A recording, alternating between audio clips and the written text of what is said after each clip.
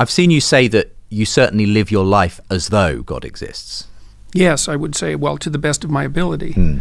Right. Yeah. And I think that that's the fundamental hallmark of belief, is it's how you act, not what you say about what you think you think. Sure. What do you know about what you think?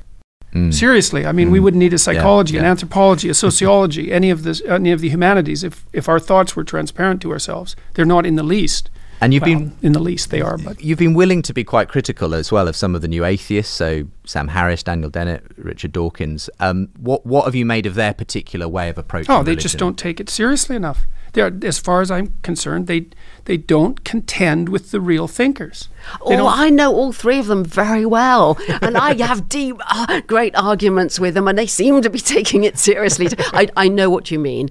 There's a certain sort of superficiality in the writings of all of them, but as people, I find they really care about these issues. Care. Yeah. They care. There's no doubt about that, and it's not like I'm not sympathetic to the atheist or rationalist claim.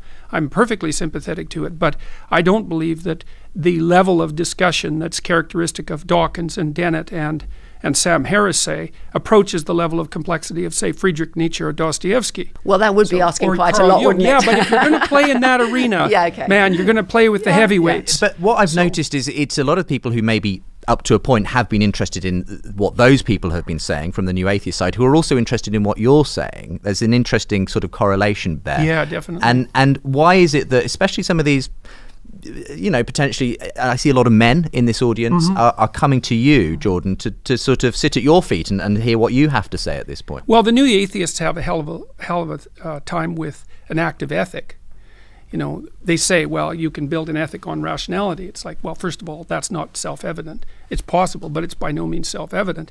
And their essential existential concept is rather hollow. Like with Harris, for example, when I talked to him twice on 2 different podcasts, and we never really got to his sense of what the ideal society might be. But I've read his writings on the maximization of well-being, for example, and that's just not going anywhere.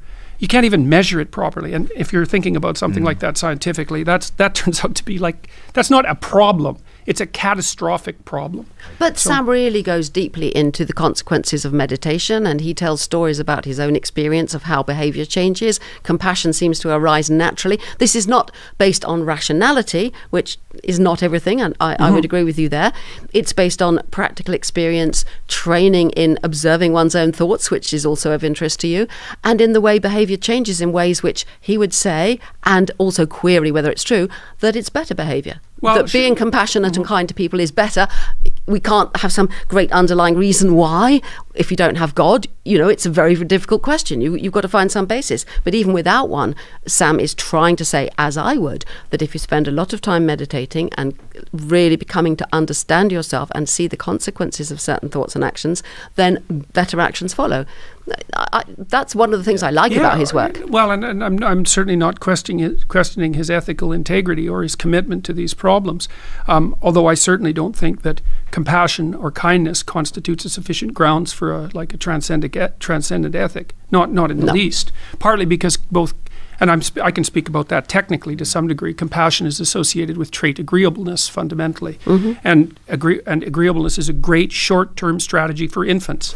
But it's a very bad medium to long-term strategy for adults, and it's by no means the ground upon which an entire complex society can rest. And that's partly what you see playing out right now in the political world, because the politically correct types are very high in compassion. We have research that demonstrates that.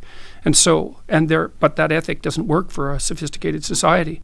We were only doing introductions. We're already well into the... It's my fault.